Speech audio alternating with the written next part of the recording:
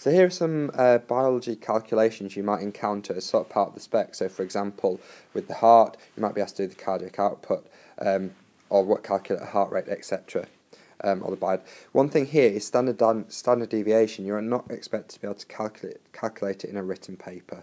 You need to know what it means, but not be able to calculate it for an exam. First of all, cardiac output, which is the heart rate times by the stroke volume. So the cardiac output is the volume of blood pumped out of the heart per minute. If you like a triangle, this is the triangle. So cardiac output at the top, heart rate and stroke volume at the bottom. You might need to do a two-part calculation. You might need to work out the heart rate individually. So a heart rate can be calculated by 60, because there are 60 seconds in a minute, divided by the time for one beat, so the time in seconds for one beat. So this is a question where you've got enough information just using this graph to work out the cardiac output. So first of all, we're going to work out the heart rate using the formula 60 divided by the time taken for one beat. The time taken for one beat, you're usually looking for peak to peak or trough to trough, the time taken between that. And you can see on the graph here we've got two troughs. So the time between the two troughs, you can read off, the time between the two is 0.9 minus 0.1, which is 0.8. So 60 divided by the time, which was 0.8 seconds, gives you an answer of 75 beats per minute. So the heart rate is 75 beats per minute. So we've got the heart rate, now we need to work out the stroke volume. Again, we can find this out from the graph. So the stroke volume is the volume of blood pumped out per beat, of the ventricle per beat. So we need the difference between the least amount of blood in the ventricle and the maximum amount of blood in the ventricle. The difference between the two will be the amount pumped out. So we've got 130 if we read off here, and 60 if we read here. So the difference is 70 centimetres cubed. From the previous two calculations, we've worked out our heart rate, which is 75, and our stroke volume, which is 70. So our final cardiac output is 5,250 centimetres cubed per minute. Using a similar, very similar formula to cardiac output, but this time for the lungs, pulmonary ventilation, which is the volume of air breathed out per minute. Here we've got the tidal volume, and you need to times it by the ventilation rate, or breathing rate. Again, we've got a triangle, pulmonary ventilation, divided by TV, the tidal volume, times by the ventilation rate. So PV over TV times VR, if you want to use the triangle. Again, similar to how we had to calculate heart rate individually before, you might need to calculate ventilation rate or breathing rate by 60 divided by the time taken for one breath, because there are 60 seconds in a minute, so the time being in seconds. Instead of a graph this time, I thought we'd try using a table. We've got enough information here to work out the pulmonary ventilation. So first of all, we need to work out the breathing rate, the ventilation rate, by 60 divided by the time taken for one breath in seconds. So we need to work out first of all the time taken for one breath. And we can see the time is 6 seconds, difference between 0 and 6. Now we've not gone all the way to 7 because you can see the person has stopped breathing out at this point because the volume does not change between those two. So the person has breathed out for 6 seconds. So it would be 60 divided by 6, so that would be 10 breaths per minute. Next we need to work out the tidal volume, so the volume exhaled or inhaled per minute. So we need to the difference between the two. So this is the maximum amount of volume in the lungs, this is the minimum amount of volume in the lungs. The difference between the two, so 6.5 minus 1.6, gives you 4.9 decimeters cubed.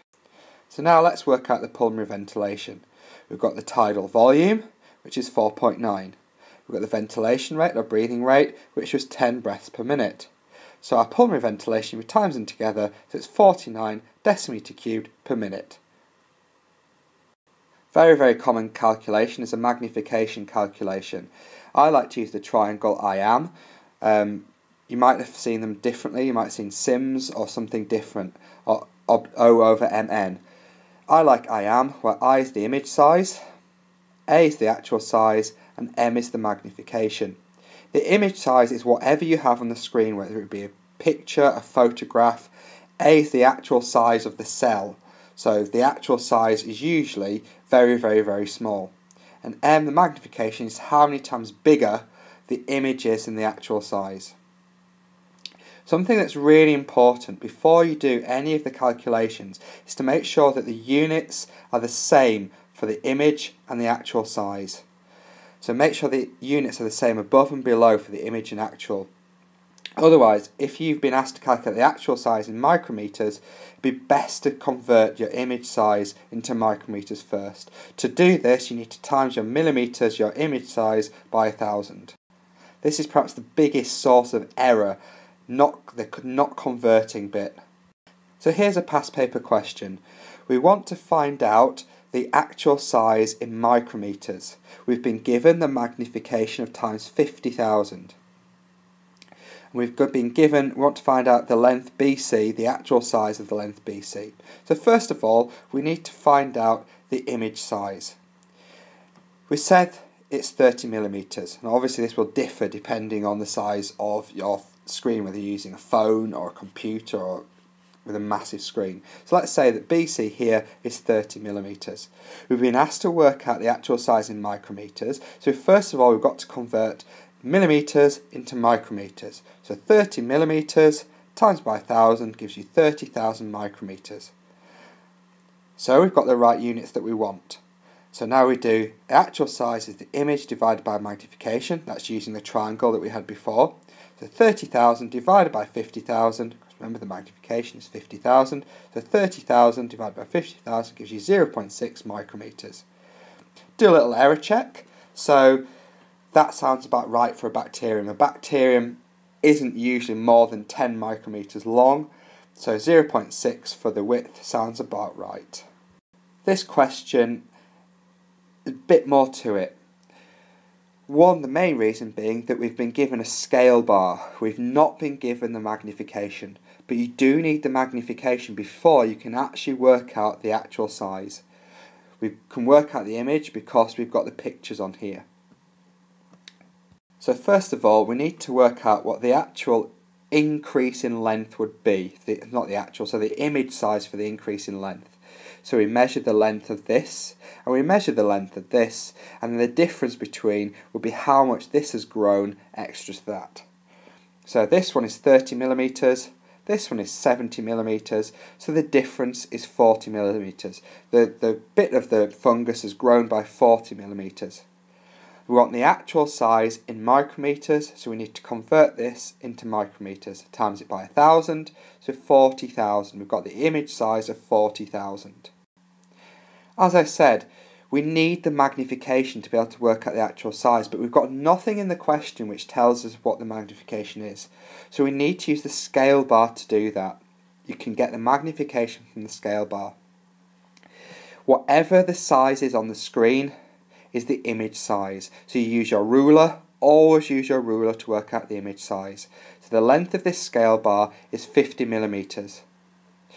So 50,000 micrometers, because the unit here is micrometers, we need this length, the image length in micrometers. So the image length, we measured it to be 50 millimeters, so it's 50,000 micrometers.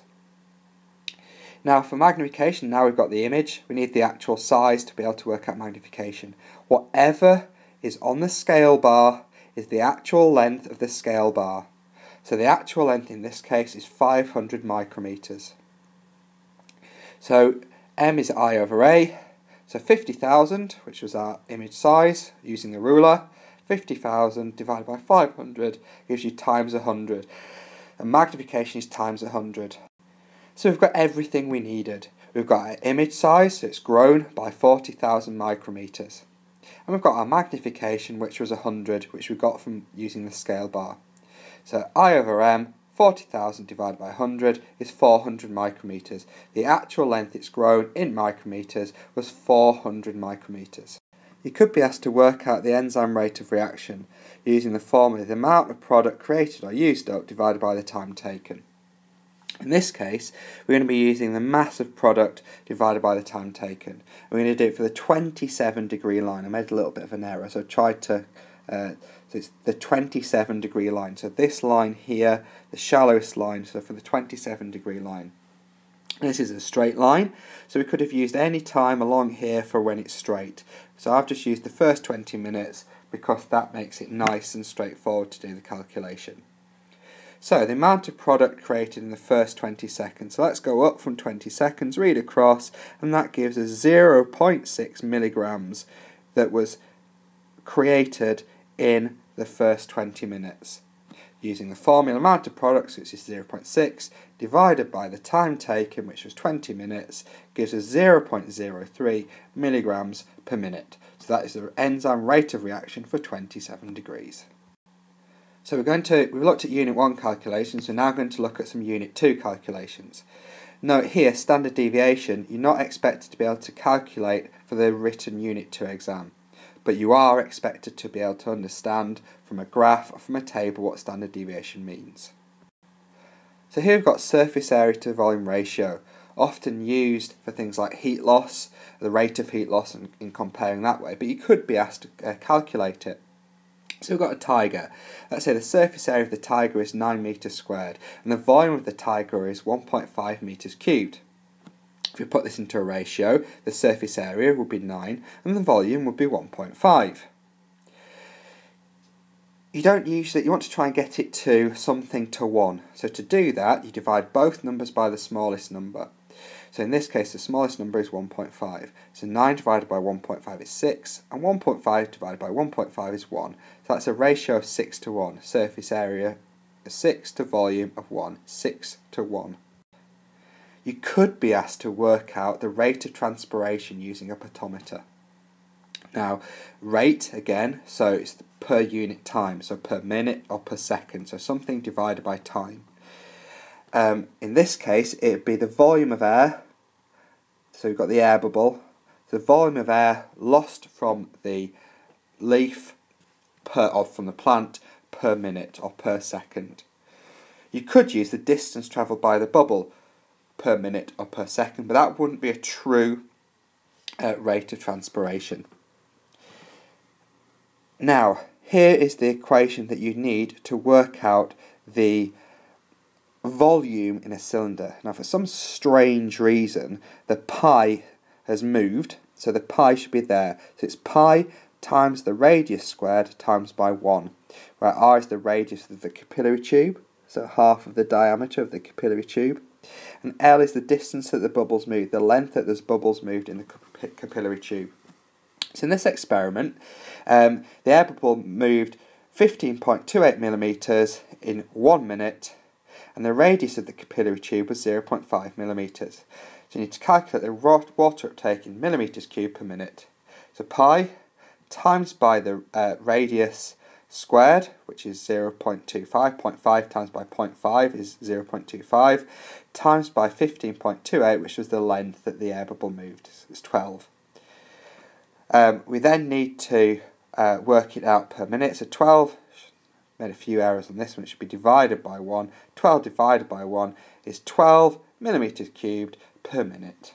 Just make that clear again, that should not be a times, that should be a divide, because it's per minute, so 12 millimeters cubed, that's how much air was lost, divided by the time it was in 1 minute, so 12 divided by 1 is 12 millimeters cubed per minute.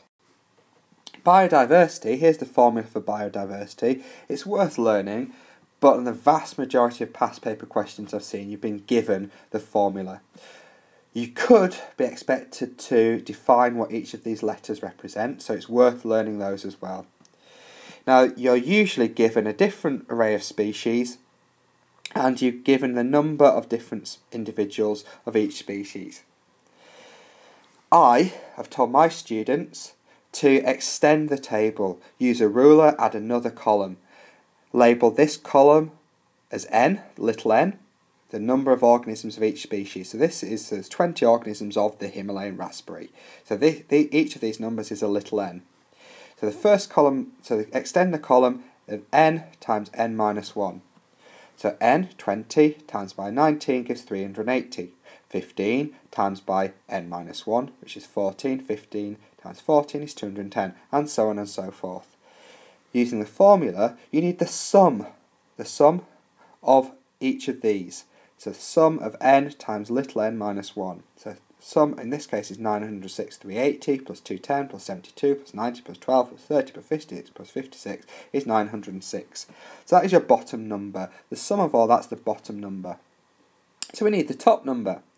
So top number, big N, the total number of all the organisms. So we add them all up. So 20 plus 15, etc, etc, etc, plus 8 gives 80. So there's 80 organisms in total. So big N is 80. So it's big N times big N minus 1. So 80 times by 79 in this case, divided by 906. So 6,320 divided by 906 gives us an answer of 6.98. So the index of diversity is 6.98. That might not mean anything in itself, but if you're going to compare it to another community, if the other community had a bigger number than this, then it would be more species diverse. If the other community had a lower number than that, then it would be less species diverse than this community.